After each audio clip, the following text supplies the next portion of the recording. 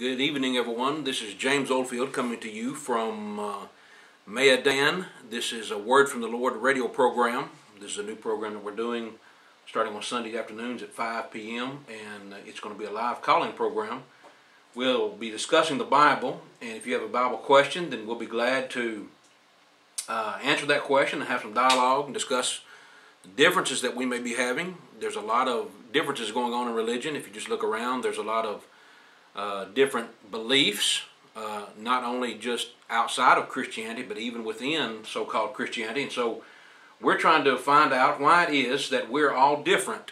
We all claim to follow the Bible, but yet we are seemingly different when it comes to what we believe, what we practice, what we preach and teach. And so this program is designed to open up the lines of dialogue, the lines of communication, and let's discuss why we're different and see if we can find the unity that Jesus prayed for in John 17. And so we are trying to do that very thing, and we hope that you'll find this program interesting and enlightening, and we hope that you will join us in the dialogue. This is brought to you by the Eden Church of Christ. We meet at 250 The Boulevard in Eden, North Carolina. And we have service times at 9 a.m. for Bible study on Sundays and 10 a.m. for worship. And then we meet on Thursdays at 7 p.m. for Bible study. And you can also watch a Word from the Lord television program that comes on Thursday nights at 9 p.m. on WGSR Star News out of Regional. So I believe that's Channel 5 if you're on cable. I think it's Channel 47 or something on the air on like the rabbit ears. And so we hope that you will watch those programs as well and see if we can again have some dialogue, join the discussion about what the Bible is saying about what God would have us to do. I want you to think for a moment about rules. I know growing up we probably didn't like rules, but why do we have rules? What are the purpose of rules?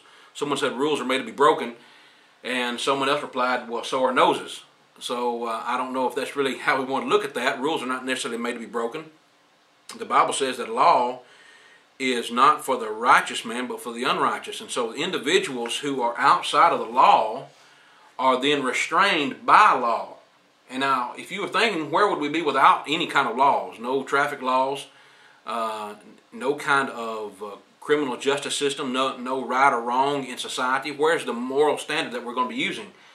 And when you look at the world around about us, when you look at what's going on in the world today, you have different groups rioting in the streets. They're burning buildings. They're throwing Molotov cocktails and no telling what all kinds of things are going on. They're burning flags and burning people in effigy at the very least. And these are really, if you want to look at it this way, these are pretty good examples of what society would be like if we were to experiment with anarchy, with no rules. And sadly, that's where we are. Even though we have rules in this country, it seems that more and more people are simply going outside the law, above the law, not paying any attention to the law, and the law itself seems to be letting so many people go, go as they want to and have their free-for-all. And so we're trying to figure out why it is that society's like that. And if you're wondering what is making all these people, go tear down statues, burn flags, and riot in the streets, well, maybe it's because religion is not doing its part. You stop and think about it. The things that happen in the church buildings, the things that happen in the pew, will eventually get to the public. There's a saying that says, as the pulpit goes, so goes the pew. And I would say, as the pew goes, so goes the public.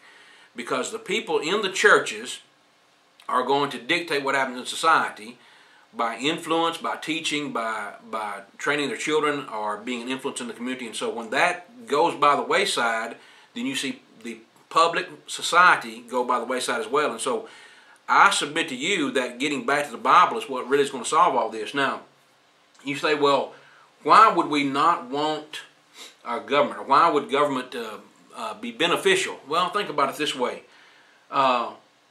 People need to be restrained as long as it's within a moral guideline, or shall we say, an objective guidelines. In other words, we don't want government to rule or dictate over us, but at the same time, to be oppressive, but at the same time we want government in our lives to regulate the evildoers. Now listen to what Paul says. In Romans 13, verses 1 through 4, the Apostle Paul said, "Let every soul be subject to the higher powers, for there is no power but of God. The powers that be are ordained of God. Whosoever therefore resisteth the power resisteth the ordinance of God. And they that resist shall receive to themselves damnation, for rulers are not a terror to good works, but to evil. Wilt thou then not be afraid of the power? Do that which is good, and thou shalt have praise of the same. For he is the minister of God to thee for good. But if thou do that which is evil, be afraid, for he beareth not the sword in vain. For he is a minister of God, a revenger, to execute wrath upon him that doeth evil." So the Apostle Paul is telling us that the powers that be are ordained of God. Your senators, your policemen, your city officials, the president, the Congress, those are all powers that be that are ordained of God. In other words, God allows governments to exist. Now, when that government abuses its power, it's going to be like anything else. It is going to be subject to God's judgment and God's wrath. But the powers that be should not be fought against simply because we want to fight the power. What we should do is we should look at the powers that be and say, you know what, this is going to be good for society or it's going to be bad for society. But not just to fight the power, not just oppose the powers just because they exist. I was watching a video just a little bit this afternoon of a policeman that wanted a sample of blood from an individual that had been driving in a car and was unconscious, and they wanted to see if he had alcohol in his system, and the nurse would not give him the blood sample because hospital rules regulated that the patient had to be either under arrest or consenting, or they had a search warrant, and the police had neither of those. They had none of those three things, and so the nurse was not going to draw the blood, and so the police officer just arrested the nurse. And when you're watching this, you're saying, that is just an abuse of power. That is abuse of power, and here's this man that's just going beyond the law. Well, we don't want our police to do that, but at the same time, we want the police to protect us from the people that would break in our houses and hurt our families and hurt us. And so we have to have rules. Now, no one is above the law. We wouldn't say anybody's above the law because that would mean that they get to do what they want to. Now, we have in this country an idea called a diplomatic immunity, and oftentimes I guess that is regulated to individuals who are from other countries, and they have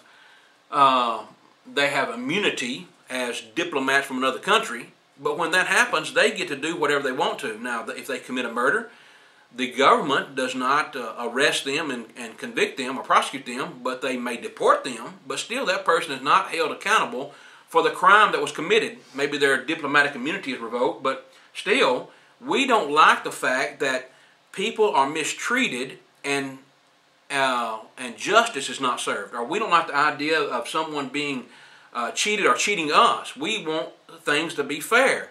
I was watching a show with my girls the other day, and they were doing an experiment with two, I can't remember what kind of monkeys they were, but they had two monkeys in a cage, and they would hand one monkey a rock, and when he handed it back, the assistant, the lab person, would hand them a sliced cucumber. Well, that was fine for the first monkey, but the second monkey got a grape.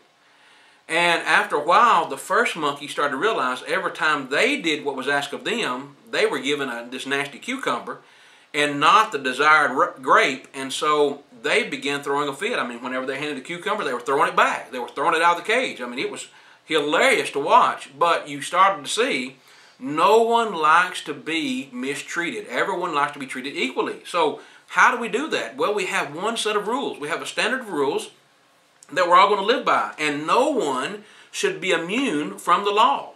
Now, Jesus said it this way in John 12, verse 48. He said, "He that rejecteth me and receiveth not my words hath one that judgeth him. The word that I have spoken, the same shall judge him in the last day." Now, friends, you may be saying, well, I don't want to yield my life to God. I don't want to submit myself to the Bible. Well, that's fine. That's your choice. But you need to realize one day everybody's going to be held accountable to the Bible, which is God's Word. And so why not conform to the Word today? since everyone is going to be held accountable to it. I mean, it's like an open book test. You know, when kids are in school, they like open book tests because then they get to go and they can search for the answer and make sure they get the right answer. Well, wouldn't you want to do that before the great judgment day, the great test, when we're all going to be judged and sentenced?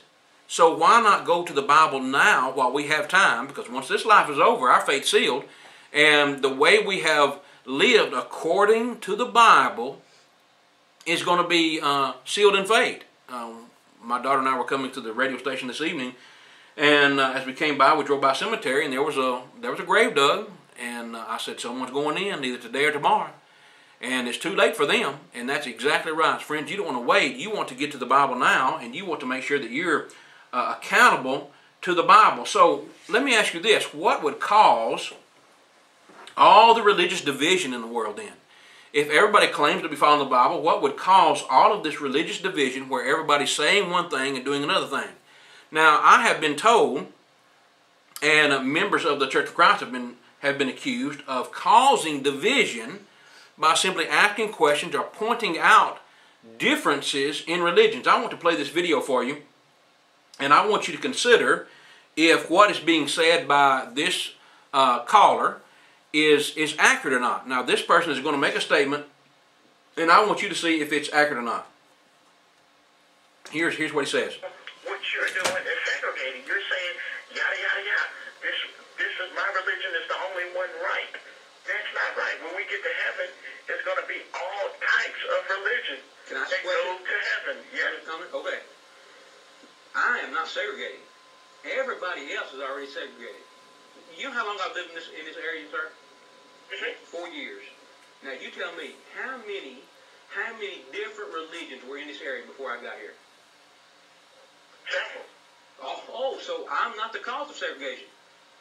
In fact, what I'm trying to do is I'm trying to bring people together because I'm showing, you know, this person's not teaching what the Bible says, and this person's not teaching what the Bible says, but if you and you and you would teach what the Bible says, guess what we'd have? We'd have unity. And you should be saying that the reason you're in the Pentecostal Holiness Church is because you don't really believe what the Baptists or the Methodists or the Lutherans teach. All right, so the caller saying, you know, he told me earlier, he said the reason why he's not in the Baptist or the Methodist or Pentecostal religion because he didn't agree with what they taught. But yet he's telling me that I'm dividing by pointing out the differences. Friends, pointing out the differences is not causing the division. What's causing the division is individuals not submitting to the authority of the Bible. They're choosing to submit to their own religion, to their own authority, instead of what God set forth. Now listen to what the Apostle Paul would say. In Romans chapter 10, and verse 1, he said, "Brethren, my heart's desire and prayer to God for Israel is that they might be saved. For I bear them record that they have a zeal of God, but not according to knowledge." And I'll stop there for a moment. There's a lot of individuals in the religious world today that would have a zeal for God. They have a zeal for God. I go down the world and I see signs all over the time. Thank you, Jesus, or all kind of religious references, you know, repent or so forth. But different, I guess you might say, what, references or Bible references. And so I know that people have a zeal for God, but yet when you hear what they're saying, or you hear what they're believing, or what they're teaching, what they're practicing, you have to then go to the very next verse that Paul says, and this is what we find. He says, "For they, being ignorant of God's righteousness, and going about to establish their own righteousness, have not submitted themselves unto the righteousness of God." Now friends, what is the righteousness of God? Well, if we go back to Romans chapter 1 and verse 16, Paul says, "I'm not ashamed of the gospel of Christ, for it is the power of God unto salvation, to the Jew, to everyone that believeth, to the Jew first, and also to the Greek." Now watch it. Verse 17, Romans 1:17.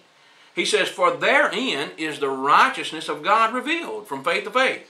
So the righteousness of God is revealed in the gospel. Now, if someone is ignorant of God's righteousness, that means they're ignorant of His Word. How do I know that? Well, let's go to one more verse. In Hebrews chapter 5, and we're going to look in verse 13, Paul says, I believe Paul will be the writer here, he says, "For everyone that useth milk is unskillful in the word of righteousness."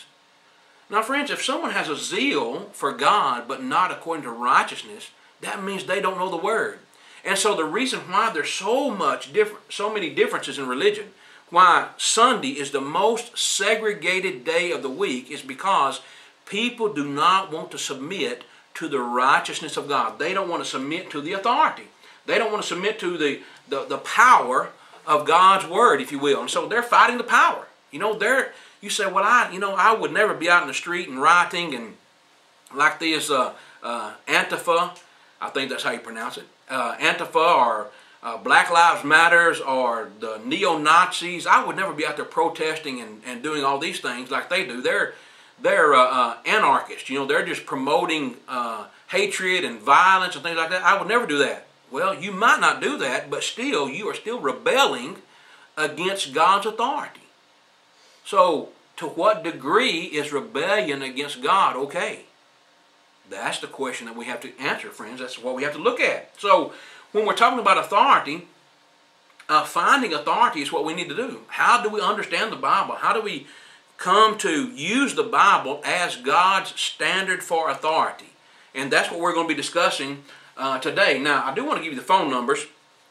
This is going to be something new for me because I'm not used to having to say phone numbers. I'm used to people being able to see the phone numbers. So I'm going to try to remember to say these from time to time. But if you want to join the discussion, we'll open the phone lines up.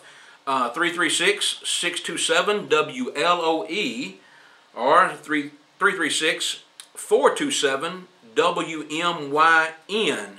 And I meant to write that actual numbers down, and so you can see that. I believe that's 336-427-9696. I believe is right, and also 336-627-9563. And so, if you want to call in and join the discussion, we've got to do that. But let's go on. So, what is authority? Now, if we don't find authority, friends, there's not going to be any religious question that can be settled. I mean, we're talking about differences in religious beliefs, their doctrines, practices.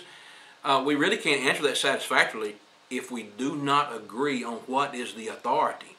So if you're calling on this program, I hope that we can start by simply saying that we can all at least start with the idea of the Bible is going to be our answer. The Bible is going to be our guide. It's going to be our source of authority. And so if that's the case, then we'll be able to make some headway. I'm confident. If that's where people believe, if they believe the Bible is the Word of God, and they believe that the Bible is the source of authority, then we're going to have some good dialogue, and we're going to be making some headway to achieving the unity that Christ prayed for. Now, if you ask someone by what authority they do something, that's a legitimate question. As a matter of fact, in Matthew chapter 21, in verse 23, individuals asked Jesus about his authority. Now listen to what it says. Matthew 21, verse 23. And I hope you have your Bibles and you're following along with your Bibles or your pen and your paper so you can jot these verses down as we go through them. And if you have any question about something we've said, call in and ask a question, or you can call me afterwards if you'd like to. I'll be glad to hear from you.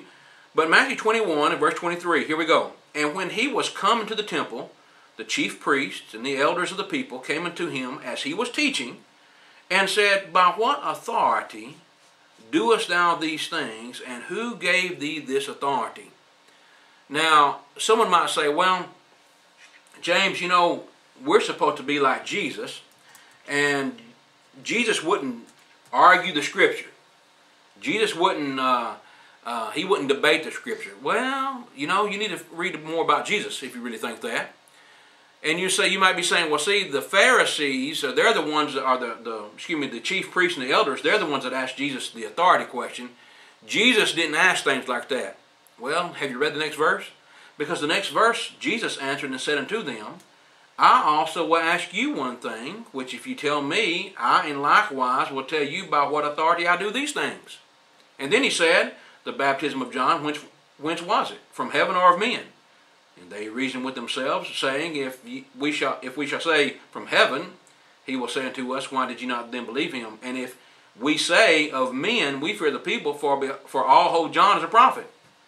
And they answered Jesus and said, We cannot tell. And he said unto them, Neither tell I you by what authority I do these things.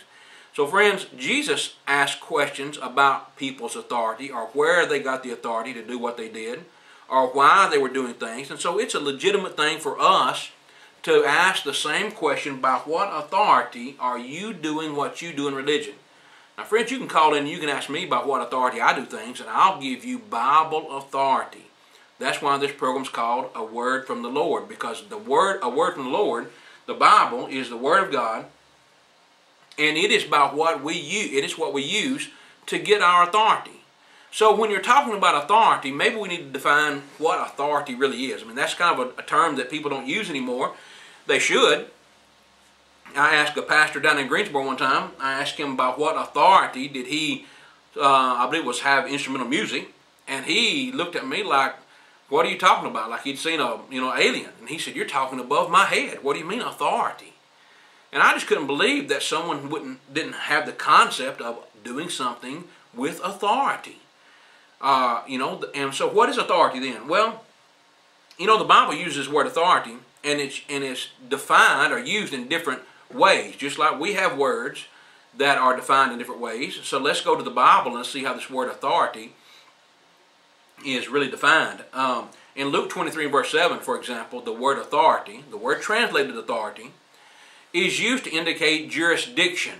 Now, listen to what the Bible says. And as soon as he knew, now this is talking about Pilate, as soon as Pilate knew that Jesus belonged into Herod's jurisdiction, he sent him to Herod, who himself also was at Jerusalem at that time. So, the word authority here is translated jurisdiction. Now, you can understand that. A person has authority in a certain realm. The county sheriff has authority in his jurisdiction. That's the county. But once Sam Page gets out of Rockingham County, he doesn't have authority. It's no longer in his jurisdiction. Now it goes to the state, and so forth. We understand that. So we understand that authority is relegated by a jurisdiction. Another way is the idea of power, or the ability to exercise something, to give orders. For example, in John 19 verse 10, then saith Pilate unto Jesus, Speakest thou not unto me? Knowest thou not that I have power to crucify thee and have power to release thee? So Pilate had within his means to give the sentence of crucify Jesus or let him go. And so there we have one way that authority is used. Pilate could give that authority, and we know he actually exercised that later on. Authority can be used in the idea of giving someone orders. In other words, to delegate to a subordinate. In Luke 7 and verse 8, the centurion that came to Jesus, and he said, I am a man also set under authority, having under me soldiers, and I say to one, go, and he goeth, and to another, come, and he cometh, and to my servant, do this, and he doeth it. So the idea of authority is a person in authority. Or it's the right to do a thing. Now this is something that we are seeing a lot in our society. Individuals want to exercise their rights. We love our rights. And I'm not putting down rights. I love rights. I appreciate the rights we have, the Bill of Rights, the freedom of expression, the freedom of speech. I mean, I'm glad, that I'm sitting here on the radio. I'm sitting here talking to you over the radio, and it's a freedom of speech. And so I'm glad that the country we live in affords us this right, and that's what we're talking about here in Hebrews 13 verse 11. Here's the way the word's used. He says, we have an altar whereof they have no right to eat, which served of the tabernacle. And of course he's talking about the fact that some individuals who operated in the temple, they got some of the sacrifices, but we have an altar, the altar we're partaking of now, the spiritual altar, and they don't have the right to eat, which serve in the tabernacle. So there's no reason you don't get to exercise it. You don't get to exercise the privileges of that. Now, friends, if we're talking about authority, we have to recognize the Bible limits authority. Some people don't get to do whatever they want to do. And that's the same reason why people are rioting in the streets and why they're burning flags and destroying property, is because they want the right to do what they want to do. And the religion is no different. People do the same thing. They don't want to submit to authority, and so they say, I'm going to exercise my right and do what I want to. Well, you can do what you want to.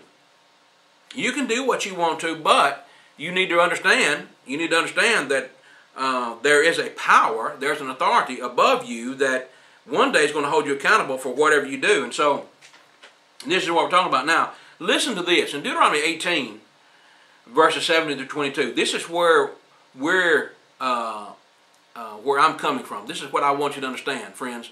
When we're talking about Bible authority, we're talking about doing things that God has spoken or given commands for.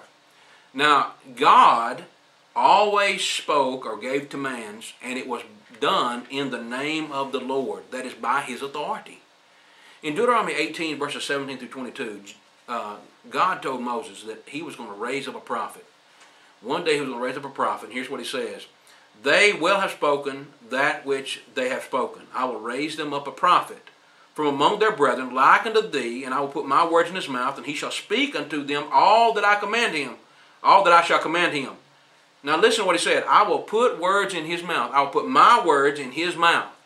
So if someone is speaking for God, they're speaking the words that God has given him. Now that's authority. If you have the authority to speak for someone else, then you are basically their mouthpiece. And that's what God's saying. I will put my words in this prophet's mouth. And he says, and it shall come to pass that whosoever will not hearken unto my words, which he shall speak in my name, I will require it of him. But the prophet which shall presume to speak a word in my name, which I have not commanded him to speak, what's going to happen to him? Or that shall speak in the name of other gods, even that prophet shall die.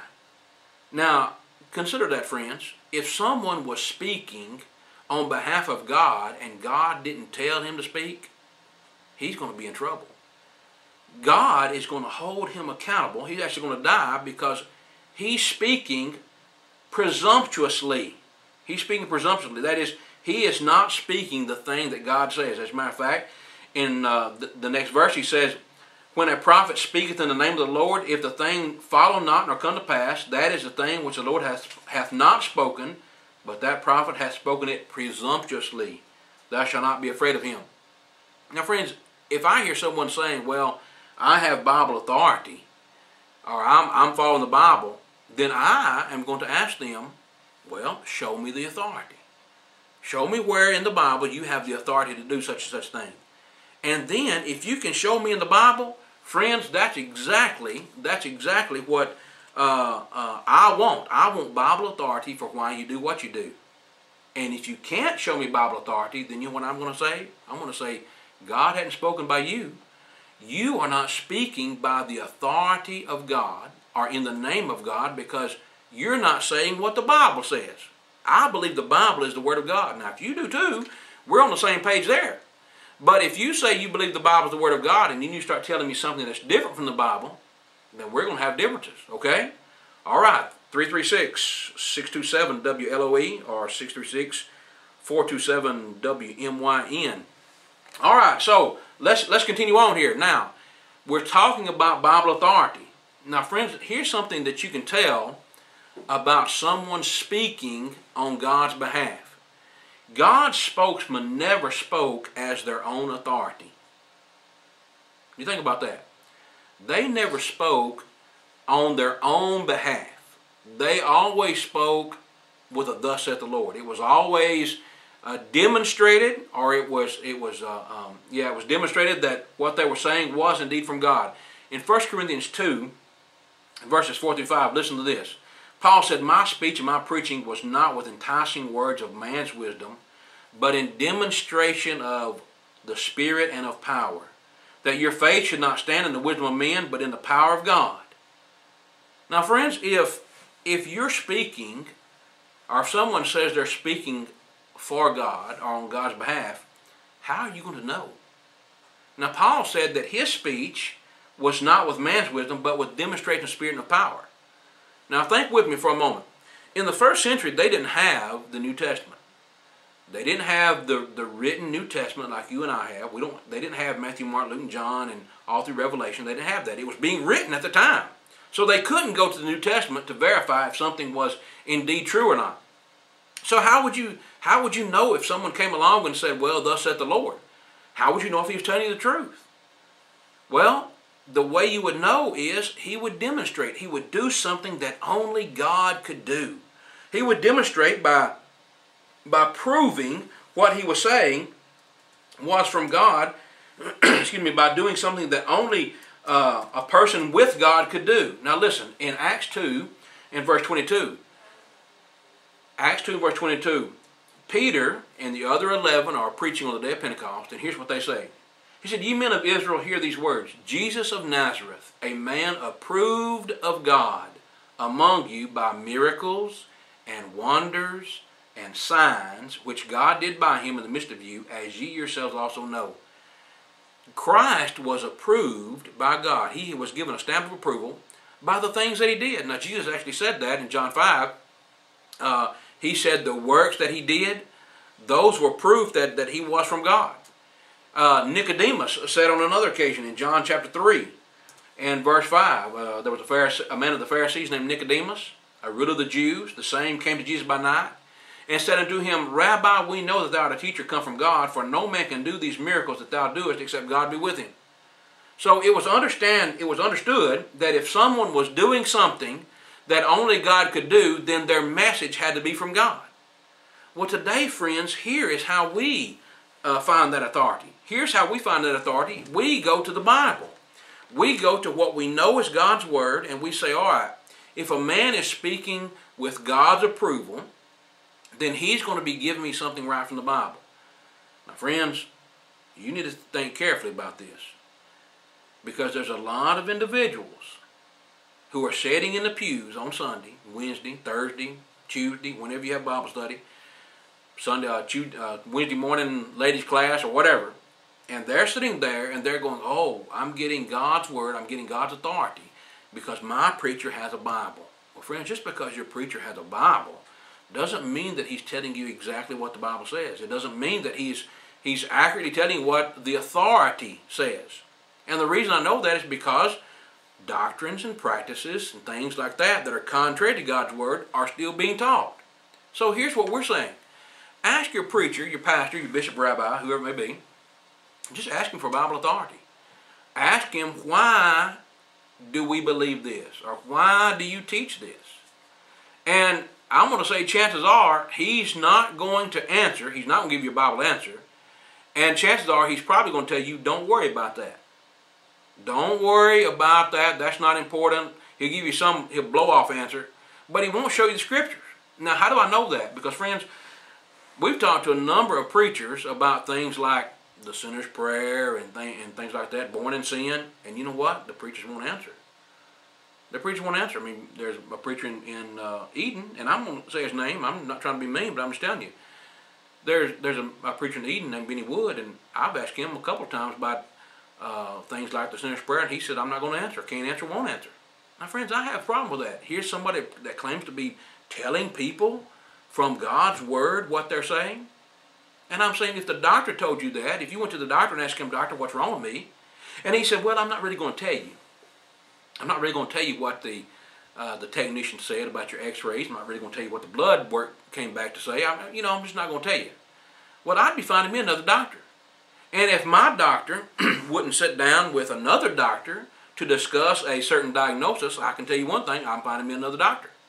Because I want someone who's going to give me, with authority, the truth. Now, friends, that's where we are in religion. And so God's spokesman always spoke with God's authority. They didn't make stuff up on their own. They didn't go off on a limb. They didn't give their own message. Now, friends, just to show you how consistent this is, did you ever stop to think that even the Holy Spirit didn't go off on a limb? The Holy Spirit didn't talk on his own. You say, well, James, the Bible is the Spirit's word. Well, that's right. The Spirit guided them into all truth.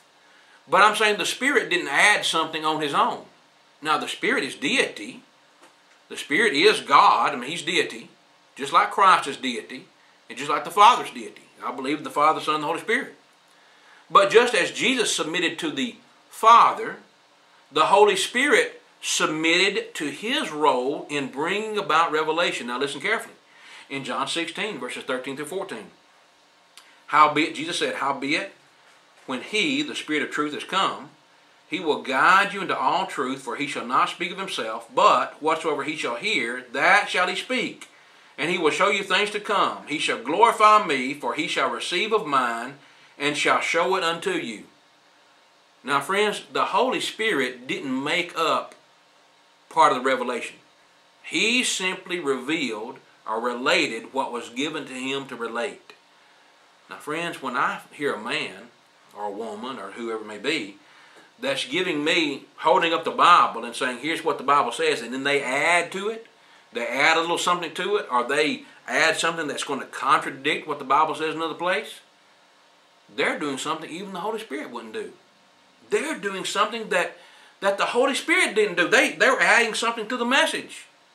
Now, you want to wonder why we don't have unity in religion, why we are so divided, why we're so different in our beliefs on Sunday morning or whenever it is. It's because people don't want to submit to the authority of God. They don't want to submit to the Bible. They're content to add to it, to do things that even the Holy Spirit who inspired men to give the book wouldn't even do. Now, friends, I submit to you that's the problem that we're having in unity, in Christianity, so-called Christianity. That's why we don't have the unity we desire. It's because we don't, as a whole, people don't submit to the authority of Christ. Okay, if you want to call in, 336-627-WLOE, 336-427-WMYN.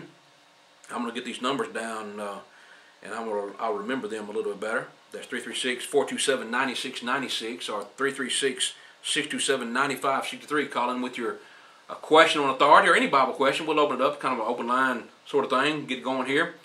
All right, so friends, why are we divided? It's because people don't understand authority. Now, let's think about this for a moment. One of the problems that I submit to you that people have is they get unauthorized authority. Now, what would you think about someone in your house? You come home, someone's in your house, and you say, what are you doing here?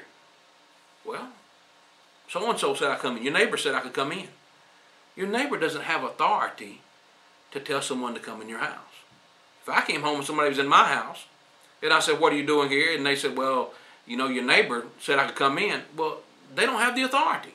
Who told you that you could do this? Well, friends, we're saying the same thing about religion. You know, a lot of people, I believe, they say they use the Bible as authority. They say they're using the Bible as authority, but what they really do is they're trusting someone else to give them Bible authority. Now, friends, I don't know about you, but I don't want to trust my soul to someone who's telling me what the Bible says and me not check it out. I'm not asking you to take my word for anything I say.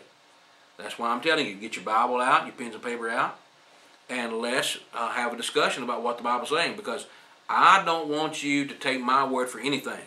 I want you to check it out. I want you to examine the Bible. I want you to say, well, here's what James said on the radio. James is telling me such and such. Well, let's check it out.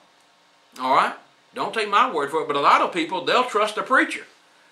They'll trust a preacher. I've heard people ask a question about something in the Bible, and they say, well, my preacher can find it. Well, friend, is your preacher going to stand before God on the judgment day? Is he going to stand beside you? I don't think he is. I know he's not. The Bible says in 2 Corinthians 5 and verse 10 that we're going to be standing on the judgment seat, standing before the judgment seat by ourselves. For we must all appear before the judgment seat of Christ, that everyone may receive the things done in their body according to that he hath done, whether it be good or bad. Now, friends, you may want your preacher to stand beside you to give you account of why he said what he's going to do, but I wouldn't want to be standing by your preacher. I would not want to be standing by him, because the Bible says in James chapter 3, my brethren, be not many masters, don't be many teachers, knowing that we shall receive the greater condemnation. The preachers, the teachers, the ones that are telling you what the Bible is saying and telling you it's okay to do certain things, that are not authorized in the Bible, they're going to be the ones that are going to receive a greater condemnation. I sure don't want to be standing by them. I would want to be standing beside the New Testament writers. I want to be standing by Paul and Peter and James and John. I want to be standing by them because I'm going to be following their words. And if God says, well, James, you didn't do this, I would want to be able to say, well, here's what the Bible says. Now, I know that's not going to be a case. I'm not going to be giving any kind of answer when I stand before the judgment seat. My fate's going to be sealed. But I'm just saying, by way of example, you know, if I'm going to be standing before the judgment seat of Christ, I want to know now if what I'm doing, what I'm teaching, what I'm believing is in the Bible. So I'm asking you, do that very thing. You know, let's open up the Bible and let's see what it has to say. Now, let me ask you this: what do you think if I said to you, Billy Graham is not a good authority? What would you think about that? Call me, 336-627-WLOE, 336-427-9696. Call me, tell me what you think about that. Billy Graham, this is Billy Graham's stomping grounds right here. We're right here in his back door. Now, what would you think about that? Now, I'm not trying to say that to make people mad. I want you to consider something. Because I'm going to tell you, friends, Billy Graham, if he's your authority, he's leading a lot of people astray. Now, I'm not going to say that and just let it hang there. I'm going to give you an example. Would you believe that Billy Graham, excuse me,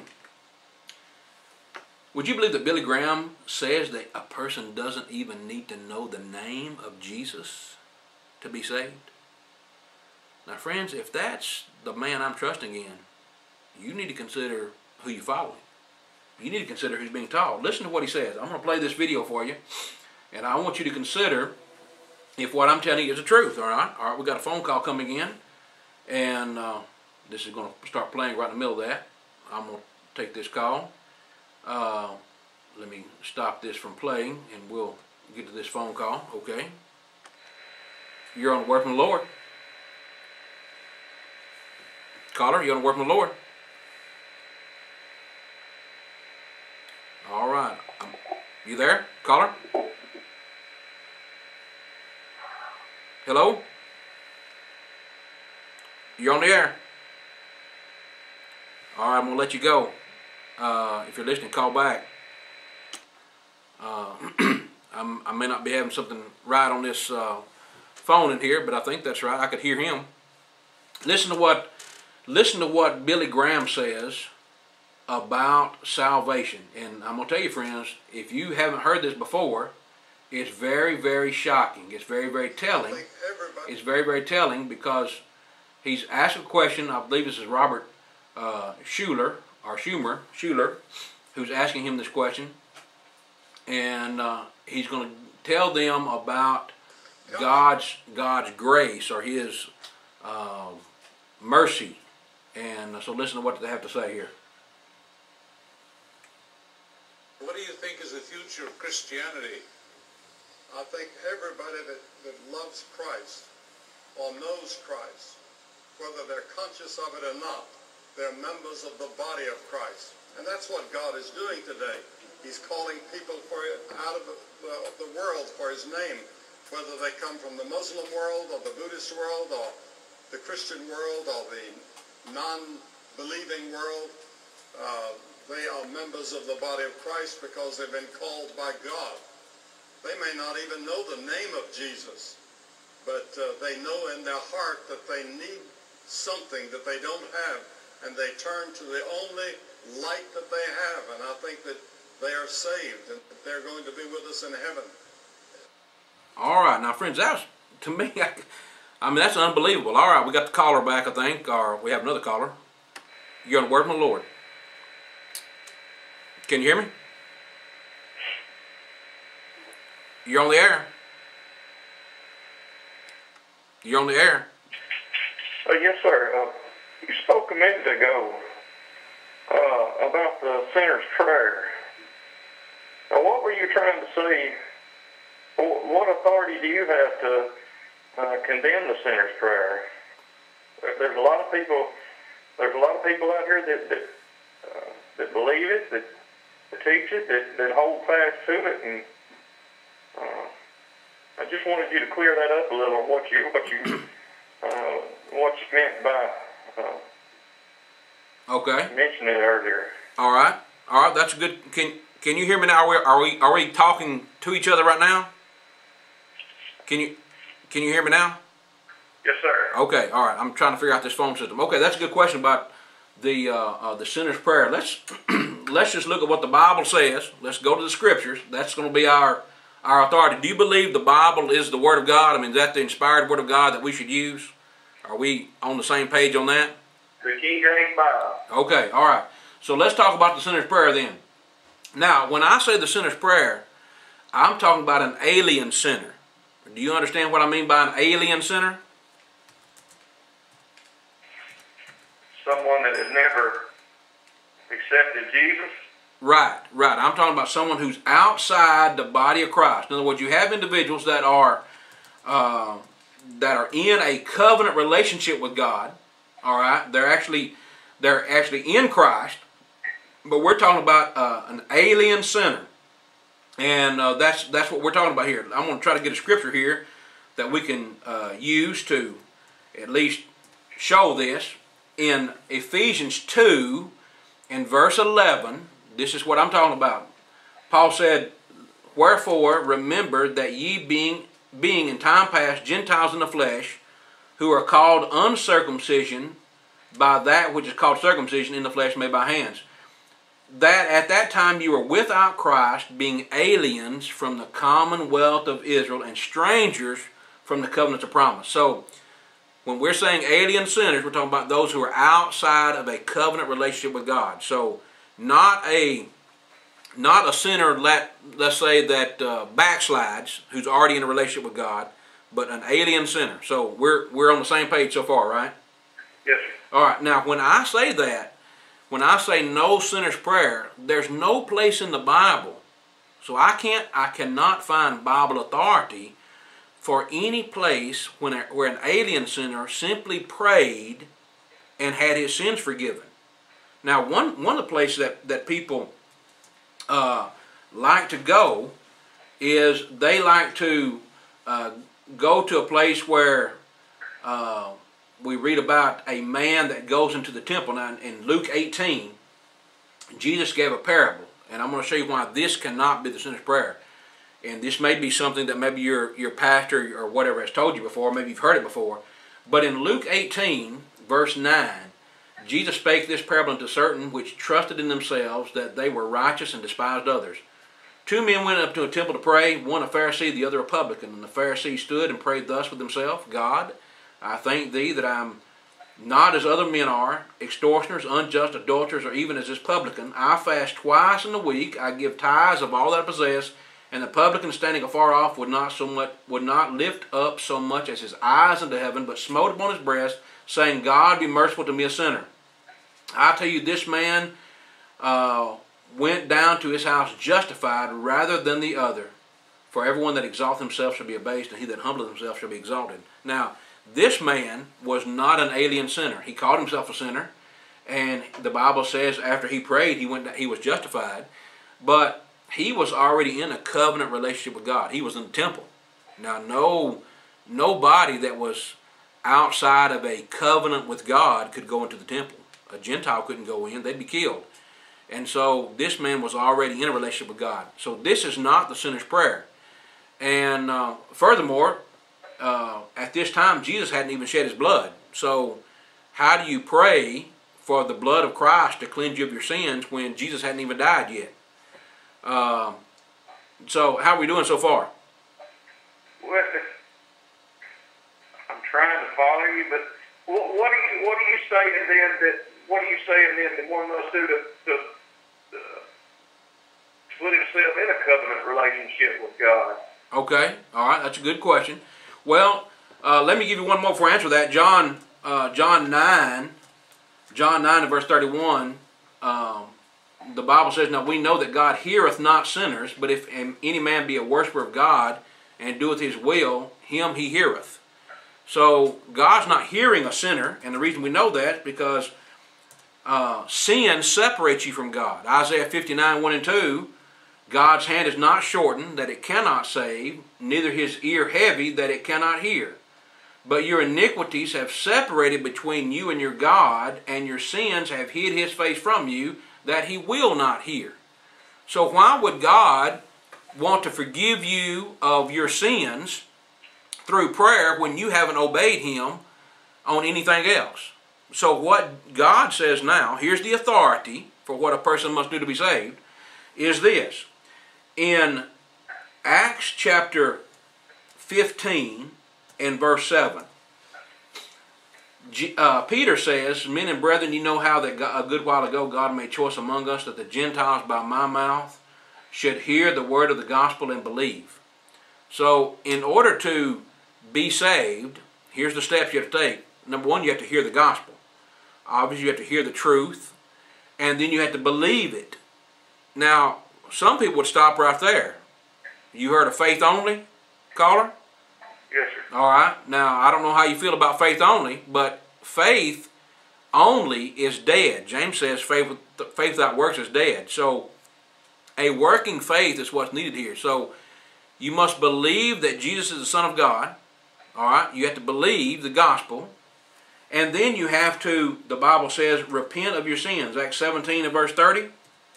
Acts 17 verse 30. Paul said, God commandeth all men everywhere to repent.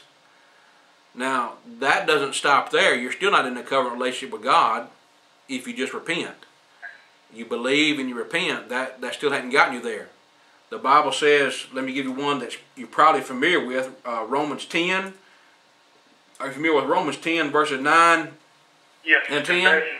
Yeah, God, thou shalt confess with thy mouth the Lord Jesus, and shalt believe in thine heart that God hath raised him from the dead. Thou shalt be saved.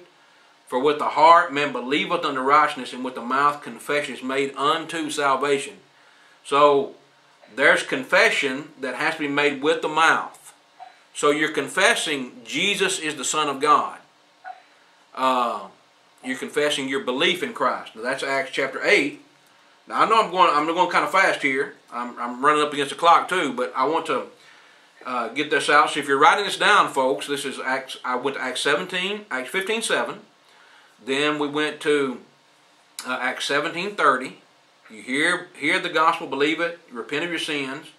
And then we went to Romans 10, 9 and 10, where you have to confess with your mouth. And this is what you confess. Acts 8 and verse 37.